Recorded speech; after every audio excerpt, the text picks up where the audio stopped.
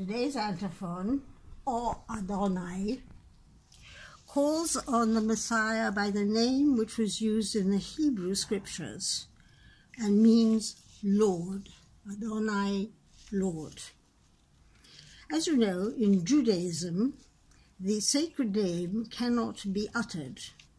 So the letters YHVH, known as the tetragrammaton, were written, and Adonai was written underneath them to remind people who were going to read aloud to use it instead of the very sacred name, which could not be uttered. Adonai, as the Lord, appeared to Moses. Let me move Moses in for you to see better. Appeared to Moses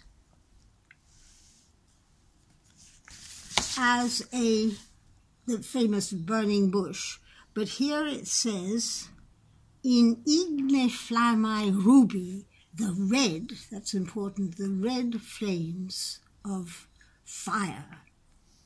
Now this fire, this red fire of the Lord, obviously doesn't destroy. It is just there to make you more and more aware of what he's saying.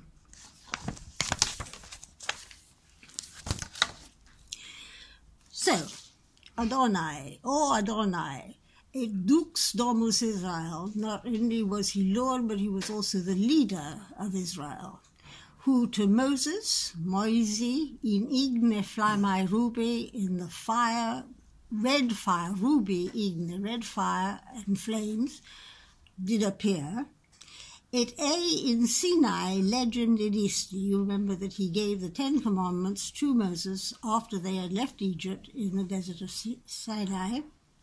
Then the traditional spake, veni, come, invocation, not command, not come, but do come, to redeem us. And have your brachio extensor. There is the brachio extensor, the leading arm that comes extended out towards Moses, and it's not an arm of command, but it's an arm of persuasion.